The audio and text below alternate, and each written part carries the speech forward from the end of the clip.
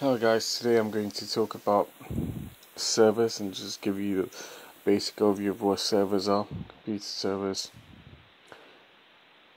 So let's begin. So also first of all, thank you for clicking on this video. So yes, servers, this is a centralized computer which provides services to local computers on the network. Clients can connect to a server using a VPN over the internet or LAN local area network. You're probably thinking, why would you need a server? Well, okay, so the reason why you need a server,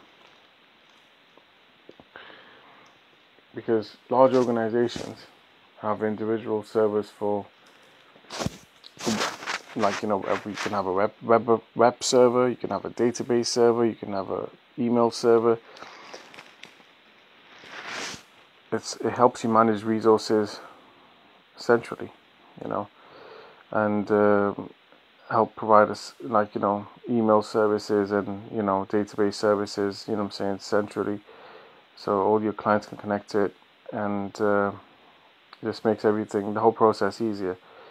Smaller organizations can get away with having one server with all their services, but large organizations you need multiple servers. A server is a role that a computer takes because any ordinary desktop can also be set up as a server.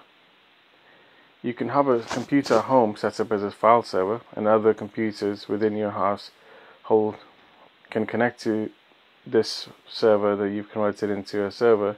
This computer that you've converted into a server to retrieve files and save them.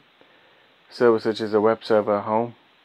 You can have an ordinary desktop converted into a server. However, the desktops have their limitations. Like, desktop computers are designed to handle only a limited amount of connections, concurrent connections. Okay, desktop computers are not designed to handle large workloads. So a server needs to be up and running 24/7. Servers are vital to organizations. If a server goes down, that could jeopardize a business or organization. That's why that's why server hardware is robust, so it can handle all types of pressure. So the server hardware, it's just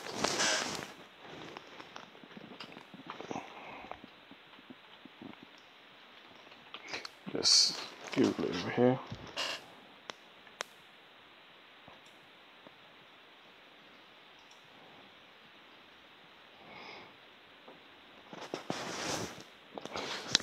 So server hardware, you have.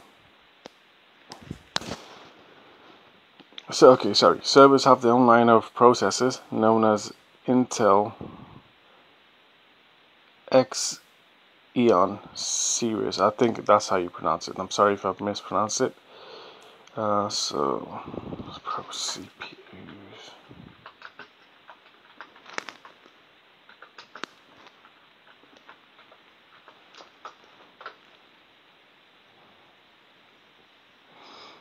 Yes. Also, the server motherboards have slots for 2 processors, so it can continue working in case there is a failure. So, do you know how on a normal desktop you have a CPU and one motherboard? You know what I'm saying, and only room for one processor. On a server's motherboard.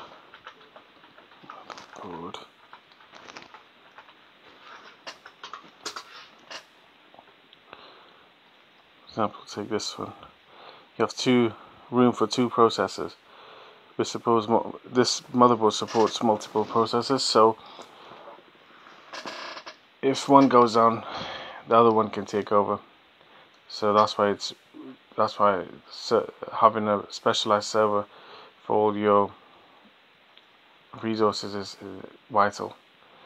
Also, Intel Xeon works with ECC RAM.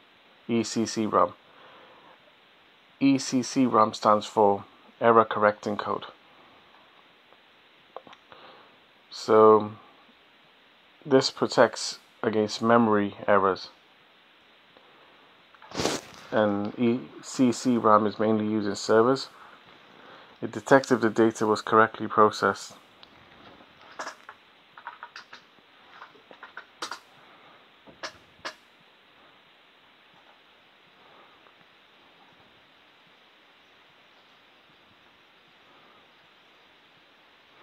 What ECC RAM looks like. So servers need to be up and running at all times, and memory errors could bring down the server. So ECC RAM, RAM is used in servers. ECE helps protect or add an extra layer of security which deters the server from shutting down in case there were any memory errors. So the desktop CPUs, you have Intel Core CPUs. That Intel Core CPUs don't support ECC RAM. However, AMD desktop CPUs do support ECC RAM. On the Intel Xeon processors, they support a large amounts of RAM. So, and it also has a larger cache memory as well. So you can have loads of RAM on the Xeon series of processors. You know, that's why they use in a server. As far as server storage is concerned, so you have server storage.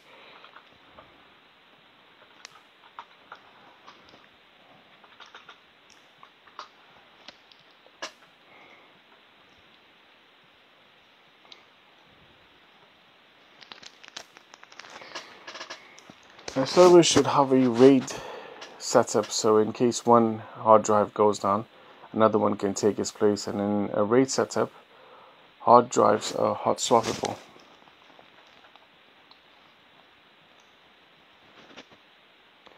So RAID copies basically in a RAID setup. RAID copies data on multiple disks, and if one drive has gone down, something's wrong with it, you can easily just pull out the drive, you know, without switching off the whole system. That's what it means when it's talking about hot swappable.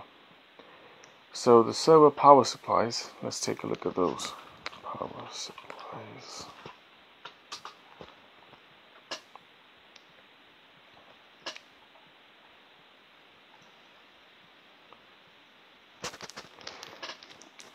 Servers also should have redundant power supplies. So, you know, as you know, servers need to be up and running at all time. So you can't have your power supplies, you know, not working properly. So they have their own special power supplies, you know, that it comes with. So yeah, power supplies. The servers,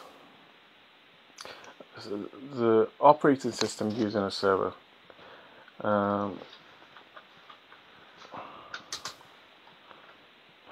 You can have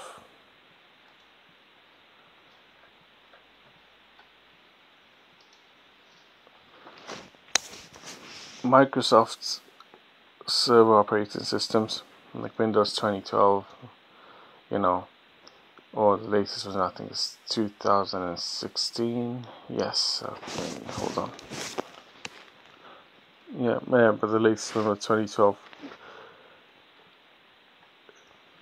You can have Linux ones. You can have Mac OS server operating systems. So, servers have their own operating systems specifically built for them to handle thousands of connections concurrently. That's why it makes it robust and stable.